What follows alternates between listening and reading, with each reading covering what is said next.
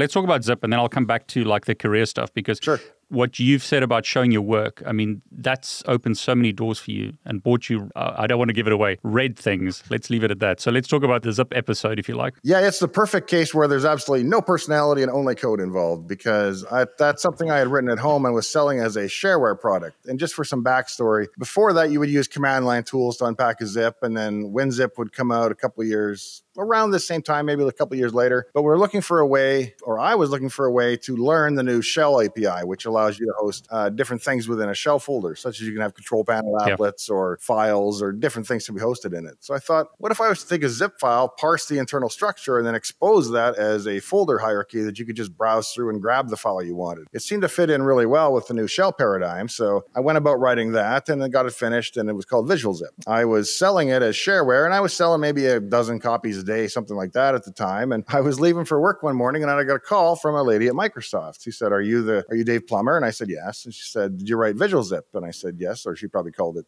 yeah, she did call it Visual Zip.